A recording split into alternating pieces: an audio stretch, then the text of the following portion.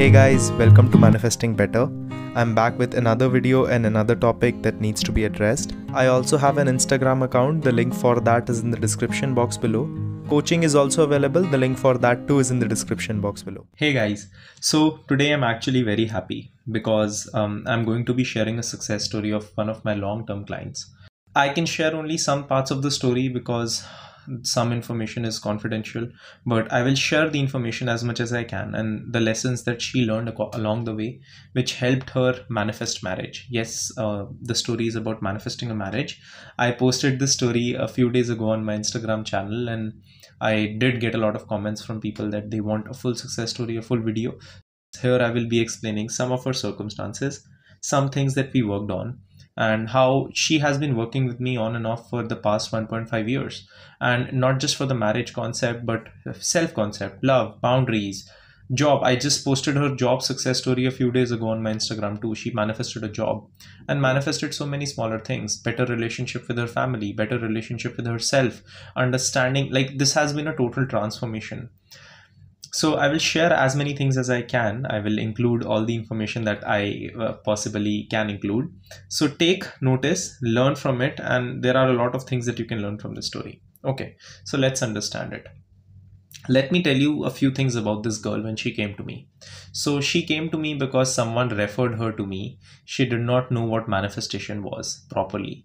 And that did work in my advantage, because a lot of times what happens is I get clients that have taken a lot of information in, which can slightly be confusing and misleading. So a lot of times there is so much information out there which can be very confusing, and because of that the concepts can get slightly blurry, right? And because of that there can be misinformation too that can be spread. And this is not targeting any one person, but sometimes, yeah, a lot of people share information which is not fully correct, and because of that sometimes it gets difficult to take that client out of it in the first place, right? So then there is another step in the journey, that first you have to unlearn the things that you have learned, and then it's about relearning the things. So this client came to me. She did not know anything about manifestation. Her friend recommended her to me, and her friend told her about manifestation. She had just a basic concept. She knew that, oh, manifestation means you're getting something, you're attracting something in your life, things like that. This person was someone who was very obsessive in relationships, did not have a definition of what a healthy relationship looks like, not at all. Had issues with her mother, had mother wounds, was a people pleaser, did not know what boundaries are. Boundaries means self boundaries and boundaries with the world, which I will explain as I move forward. Did not know what self concept means, how to put herself first. We also worked a lot on non-negotiables, which is the topic of my next video. What are the non-negotiables of manifesting? But we did work a lot on non-negotiables, and a lot of work that we did. Eventually, she just recently her marriage got finalized. She's getting married on December 7th. I posted this on my Instagram, so I don't know if you follow me there so you can see. But yeah, so let's just get into her story and how we started, and I will take you step by step on what we worked on. So first, when we started, her focus was more on the self-concept part. Very obsessed person, had unhealthy relationships, married men, did not know what healthy relationships were, chasing, stalking, begging, things like that, right? So the first thing that we worked on was, I first taught her what the concept of manifestation is. And if you want to also learn, then you can check. I have 24 videos, so I only talk about manifestation, so check that out. Or if you want to personally learn from me, then you can sign up for coaching like she did. But we did first understand what the concept of manifestation means, how the world reflects you, how your beliefs, what are beliefs, how beliefs are connected to actions, how your boundaries matter, things like that, right? So first what we did is we understood what the concept of manifestation means. She learned very well, has been a good student. And as we first started learning the concept of manifestation, we started understanding what our core needs, how we get our core needs. To just give you a small background, what are core needs? So core needs are needs that each one of us have, and when we don't get an appropriate way to fulfill those core needs, we try to fulfill these core needs from other places. So let's say my need is companionship or wanting to feel attention and love, right? So I have never felt love from an appropriate place. Maybe my mother did not love me enough. My father did not love me enough. The friendships, people have always rejected me. My sibling was very rude to me. I was bullied as a child, things like that, right? And I did not know how to get love, but I needed that affection. So what I started doing is I started sympathizing. I started victimizing myself so that I can get love through sympathy. So there is a core need, but because there is not an appropriate way to fulfill that need, I fulfill that need through some place which is not very healthy for me, right? So this was her somewhere. She did not know how to fulfill her core needs. So first we understood what her core needs were. We worked on that. We worked on how to fulfill them in a better way. So how we did that was we started learning how she can fulfill herself, make a life outside of relationships, make a life outside of people and men and things like that. So we worked on her self concept, her job part. We also worked on making her build her life outside of herself. She started doing a lot of things for herself, hobbies, dressing up, like things which make you feel good and which you eventually do when you get into a relationship, and which you think that you will do when you will get into a relationship. And then we started doing all these things now. So this was a part of our living in the end, and we started working on all this. As we were working on all this, she started getting better. She started letting go of unhealthy obsessions, unhealthy relationships, unhealthy patterns. A lot of obsession went away. As a lot of obsession went away, we got into a place where now she wanted a relationship. She wanted to get married, and this was her desire in the first place. But for her to even start working on marriage, our first focus was to get her into a place where that would be easier to do, where that would be more accessible.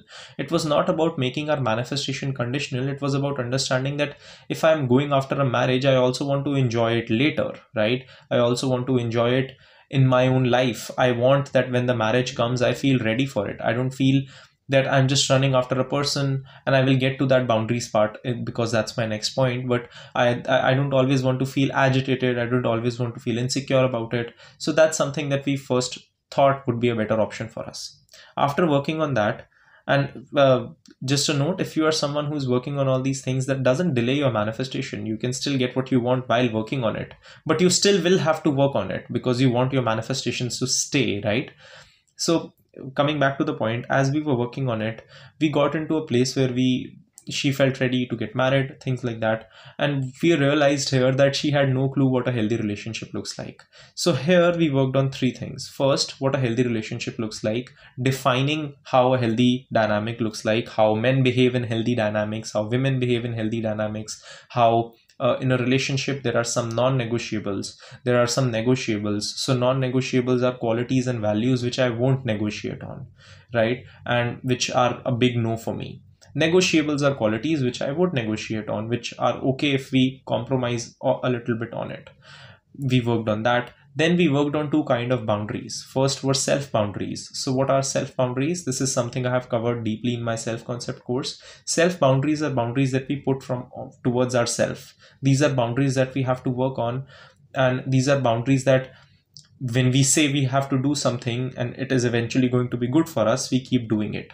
And sometimes we disrespect these boundaries. So for example, if I say I will go to the gym tomorrow and I don't, that's me disrespecting my boundaries. I cannot expect the world to respect my boundaries if I don't do that myself. Then the second boundaries we worked on was her boundaries in relation to men. So she kept chasing multiple texts, running after them, things like that had to be prevented. From there, she met this guy who she started to like, and she started getting involved in that situation where she wanted a relationship with him, and their equation started. But there were safety issues, safety in terms of not feeling safe in relationships, not safety issues otherwise, but safety in terms of not feeling safe in relationships, because she was afraid that she did not know how she would act and how she should act, because previously how she acted was not working out for her. So this guy she met, and how it effortlessly worked out because she had worked on herself, was that she met him. First they started talking, they started chatting, and it went to a level where they wanted to, like, they started flirting, and it started turning into a situation which can eventually lead to marriage. But this is where the guy's mother declined. She said, no, I don't want to get married in that scenario. And this guy was also not showing her that kind of attention. He was very hot and cold because he was reflecting her to the T. She was also hot and cold in her mind. She did not know how to appropriately react and respond, and she did not know how to be consistent with herself. As soon as he was texting her, she was getting agitated. She did not know how to handle that situation properly. So now how the bridge of events worked was very beautiful, and how it happened was that we did have a session. We talked about it, that okay, we are not going to chase, we are not going to run after it. The manifestation should come to me automatically. The manifestation should come to me. I shouldn't be running after that. It should come to me, right? I shouldn't have to beg for attention and love when I know I'm the prize. And that was a part of our self-concept work, that I know I'm the prize, so I'm going to get what I want. What started happening is that one day they were supposed to, like, they were not talking, they were not much in contact, and this guy had to go back to his city, whatever, and eventually his flight got delayed. Because his flight got delayed, they coincidentally made up a plan to meet that day. They met that day and they started getting connected. And that is when that guy said that, okay, I will convince my mother somehow, in some way, shape or form. Her mother magically got convinced. She magically got convinced, and after that this girl and this guy started communicating. They realized that, okay, this guy's way of love is different, this girl's way of love is different. They started communicating, they started understanding each other's love language, and eventually it turned out that they wanted to get married because they felt they were compatible and in love. And this is how she manifested that specific person in her life. And eventually the mother also agreed, and now they are getting, like, they are already, I think, engaged or something, I'm not sure, but their date of marriage is fixed. It's 7th December for everyone who wants to go. Just 7th December, send your wishes and everything. A few things, a few takeaways that I would like for you to take here. First, she did put up boundaries that I will allow the manifestation to come to me, but that did not mean that she was not feeling resistant. That did not mean that she was not feeling weird about it. That did not mean that she was not feeling worried about it. It was not that she's not worried. It was that even after she was worried, she still handled her emotions. She still handled her feelings, because that's her job. That's your job too. If you are in that situation and you feel that I'm getting resistant, so I'm doing something wrong, getting resistance does not mean that you're doing something wrong. Secondly, when Neville Goddard also talks about you don't have to lift a finger, you don't, because you possibly cannot fathom how the bridge of events will go. For her, the bridge of events was a cancelled flight. For you, it can be something else, right? So please don't worry when you are worried about how it will happen. The how can be anything. The next thing that you have to understand, the third point that I will bring up, is that the middle part is not fully your job. So convincing her mother, she could have just put all her attention there. Convincing his mother, she could have put all her attention there. But that was not the end goal. The end goal was to be married, and that was the middle. The middle will take care of itself by itself. That's not for you to do. As long as you keep trying to make it happen and trying to change the middle will always keep taking time to change. So focus on the end, work on yourself, understand that resistance is a normal part of the journey, work on the boundaries that you are bringing up, work on your core needs, work on your self-concept.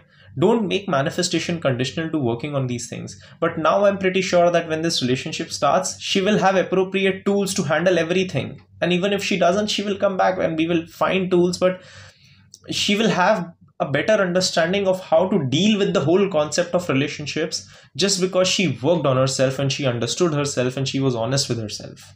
She manifested a job. She has manifested so many small things. She keeps texting me with success stories, and you have to understand that it is a lifestyle. It's a marathon. It's not a sprint.